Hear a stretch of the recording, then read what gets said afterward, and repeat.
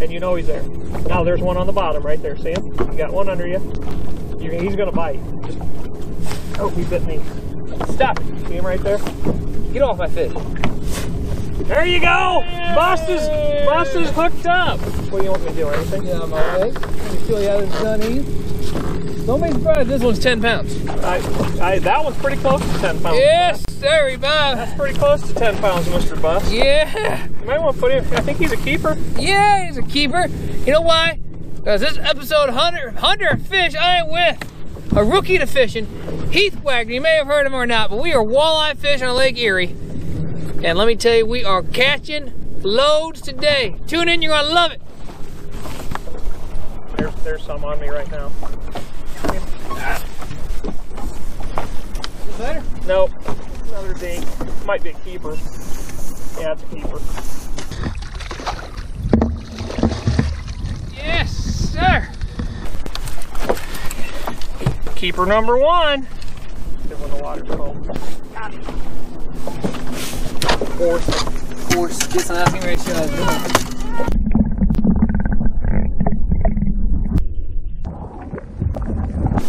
Another little keeper male. How do you know it's a male, Heath?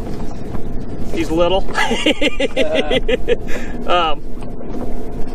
Honestly, you can't really tell, but most of the fish that actually come into Lake Erie right now, into this basin that are that size, are going to be your males. Your females will have giant bellies.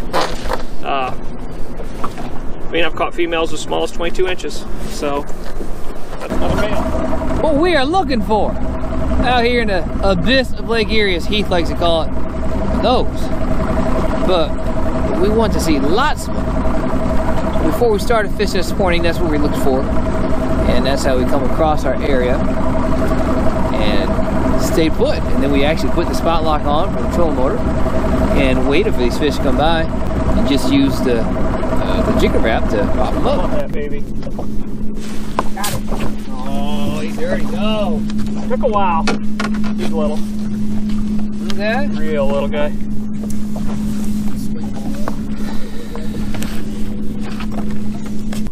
I got him. That's a little better one. Maybe. There we go. Yeah, that's definitely a keeper. Oh yeah. That's a female.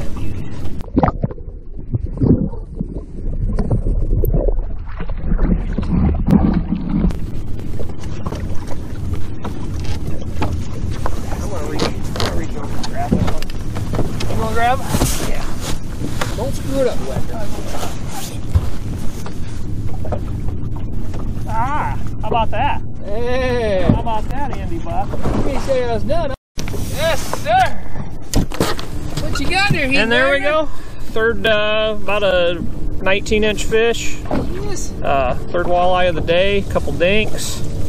Mr. Bus is soon to join us, I hope. You say they're not spawning yet. How do you know?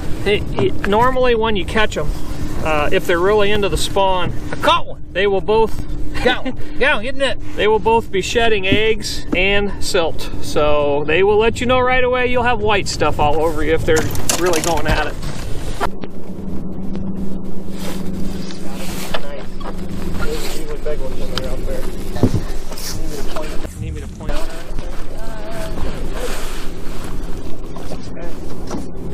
That's how you do it quickly. Heath Wagner. Nice job, Andy Bus. Yes, sir. We'll take that one. He ate it just like he was supposed to, right in the nose. Did, right in the nose. Very nice. He was, I actually saw him suspended about 6 foot off the bottom. Had to bring my wrap up to him and then lifted another 2 feet before he ate it. So my guess is he was about 8 feet off the bottom when he finally ate it. He, my friend, is going to taste good. Nice job, Mr. Bus. Rigging up our Rapala here. We got a number 7 right now, chartreuse and white. And we are just taking a minnow. You can hook them through the back, you can hook them through the mouth. They definitely have preferences either way, and sometimes you don't want the whole minnow. So when they get a little persnickety, we might only use half of them, we might only use his head. But right now, this is what we're doing. Hard. You got him? That one? Yes. Yeah. Jerk. He's not as big as the other. We're going to let him go. Come here.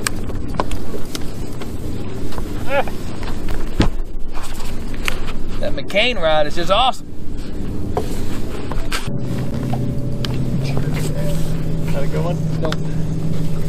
Ooh, look at that. That is look at that. last year's fish.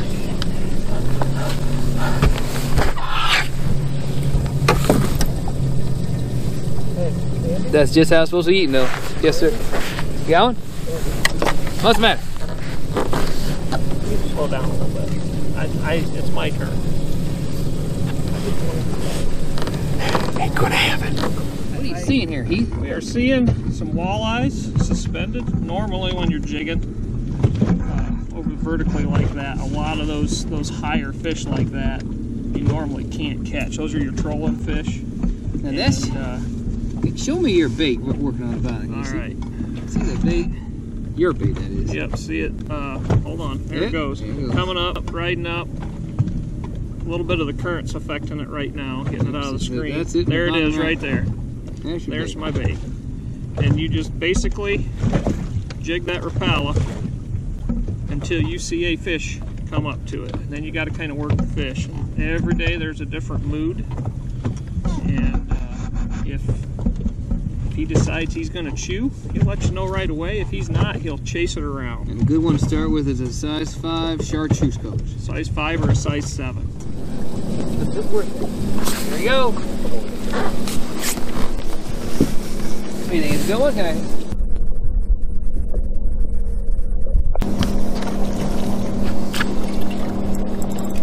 Yes, sir. That particular walleye was on the Buckshot. Switched up a bit. Been a little tricky to catch lately. So we fed him. We fed him a Buckshot. Now, what is a Buckshot? A Buckshot. Just a minute here. I'll get this guy unhooked. I'll get a little camera shot on him and we'll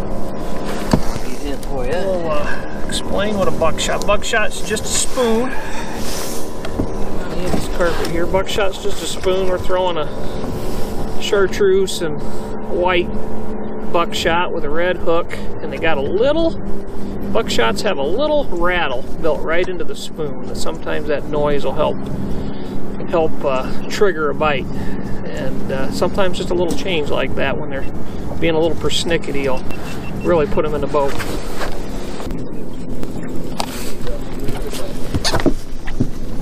Good one? Yeah? Yeah, pretty good one. See that? Yeah.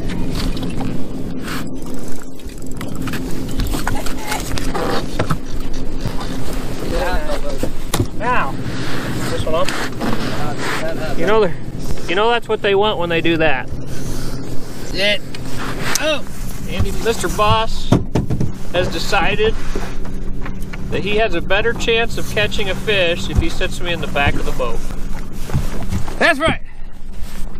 No, we got a bad transducer on our front graph, and now we all of our fish have come from vertical jigging, and now we only got one graph that's working, so we're back here on that transducer. And let me tell you, Heath, this is much more difficult to catch fish this way. It's a little bit more difficult to catch fish. Harder to keep them in the cone on the back. Oh, we got one coming though. Look at that. Oh yeah, but I am the hunter of fish, so Heath probably won't catch that fish, but I will. So you hold on now. I just want to describe a recent event that happened. We have been forced.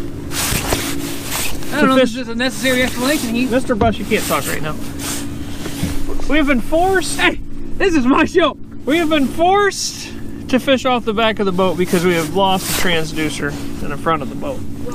And what happened is I have discovered the sweet spot in the back of the boat that you can get your bait into the cone so that you can, effectively catch a walleye. I had to reel in because I got bit and I thought I lost my minnow. And immediately upon me reeling in my Jigging Rapala, I lost my sweet little spot between the talon and the boat. And Bus's bait went in there and he immediately hooked a fish. Did I misunderstand the miscommunication there? I thought you were saying go ahead. That's not what I was saying. His body language said, Andy, I can't catch him. Go ahead. Whew. That's what your body language said. Well, I got him the bite. I got nothing for that. I got him to bite too. I had to check my bait. That's what you say. That's what you say. You know, maybe you hooked the bottom. I got some rod action to prove it. I don't know. Was I was able to retain my sweet spot while you were messing around. Look out, we might get tangled. Got us pretty good up here. Yeah, we do.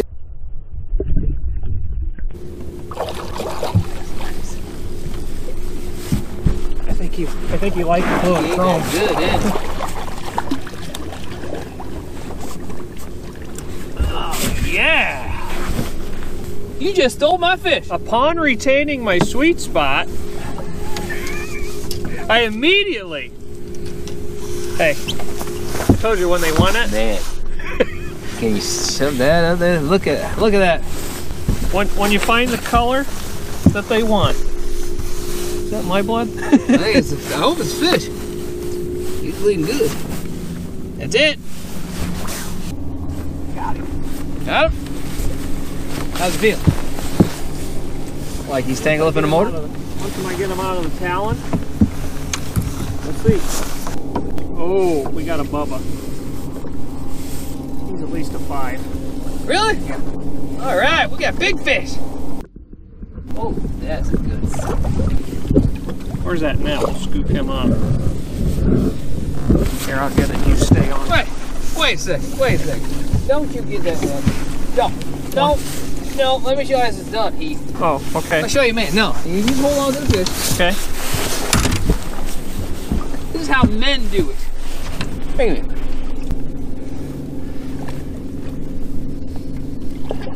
What you call the hunter fish, Heath Wagner? Yeah, that's it. Come on now. Attaboy, Mr. Buss. That was very nice. Thank you. I will give his fish. Apparently, Mr. Buss has had a lot of experience helping his partners land fish. I know how to put people on fish. That's true. That's true. And as a matter of fact, I think this one counts for me. You're completely missing the point of what I just said. No, I am very. This is why people love fish with me. They beg to fish with me. Like Heath, how many times I got to tell him no? Because I'm taking out other people. I find it to be a little ridiculous to tell you the truth. Because I got to take care of other people, Heath. I got to go back to more people than just you. I got to go back to why you were so good at getting that fish in the boat. Because you have a lot of experience helping people. Look at that tail. Get their fish in the boat. The size of your face. Did you want to taste that? Well, there you have it for another episode of Hunter of Fish. Thanks to Heath Wagner coming out here to Lake Erie. Lake Erie and I have kind of a bittersweet relationship. I mean, it tried to kill me one time. And today, it killed one of my graphs. So you saw at the end, it got a little creative. Catching fish there in the back, and I lost more than I caught. But at least I showed Heath how to grab a fish out of the water like a real man. At least I got to teach him that. So Heath, I mean, he was my guide today. He's been on this body of water once or twice before, so he knew what we were doing. And so I'm curious. We caught a lot of fish. I had a great time. We did. Would you assess this as a good day? We did pretty good. We got a little bit of a late start this morning because the boat ramp's full at Lake Erie. If you want to get out here at first light when the bite's the best, you better get here quick. I mean, if that means launching in the dark, getting out on a lake in the dark, you're going to experience most of the time the best bite first thing in the morning. We kind of caught the tail end of it. Still did pretty good up until about noon, and then as typical, at some point in the day they're gonna slack off, and we still caught a few in between there. But it was all about the Rapala today. Yeah, it really was. See that beautiful thing there with your minnow on there, hanging a minnow off the bottom of it. The water's 37 degrees. 37-degree water. 37-degree water. What kind of fishing line is this? That is, that's 8-pound P line. 8-pound P line fluorocarbon with mostly a braid line. You use it as a bleeder. Yep. So Heath, if someone doesn't have any experience out here walleye fishing, but they know there's a gazillion walleye out here, right? What would you tell them how to go catch them early in the spring? Early in the spring, you need to. I mean, there's over 1,000 boats out here today. I was gonna say, bring binoculars to really narrow things down. Yep. And you know, the packs follow packs. I find it best to stay off of a pack because you got a lot of electronic, a lot of ping going on, and you know, the fish will move away from that a little bit. You do a little bit better isolated to yourself. There's so many fish in this lake. It's a big flat. They're not relating to structure. They're just swimming around, getting ready for the spawn, eating what's in front of them when they can have a chance. But they're more thinking about the spawn. So you're not fishing structure. Feel free to move around, find the depth they're in. Which today was 27, 28 foot. 27, 28 foot. And they were really eating her off the bottom. Yes, they were. For the most part, yeah. Except for a couple. You can see them with your graph. So you're looking for fish. You're not looking for rises. You're not looking for contour lines so much. You're looking for fish on the graph. And if you see multiple fish on the graph, you stop the boat. The Ultrex is a big part. You spot lock. You anchor. You need to keep that line vertical. Keep it in the graph. That way you know what it's doing. You know if the fish is 10 feet off the bottom or 2 feet off the bottom. We caught them a couple of different ways, high and low today. So that's the secret to early Lake Erie fishing this time of year when the water's below, 40, 42. And as we swing the other way, you can catch them on hair jigs and silver buddies. But right now, it's all about vertical jigging Rapalas. And they had to have a minnow on it. No minnow on there, and they weren't biting at all. Usually below 42, 45 degrees. The live bait really, really helps. After that, you can go away from it. They'll get a little bit more aggressive. But all in all, it was a good day and had a great time. Outstanding. Well, being with Andy Buzz, you knew he was going to have fun. Yeah, hey, everybody watching this right now is just oozing with envy and jealousy of your time with me. So make sure you hit that subscribe button, hit the notification so you know the next time I put out a video. Thanks for watching. Until next time, we will see you on the water. Oh!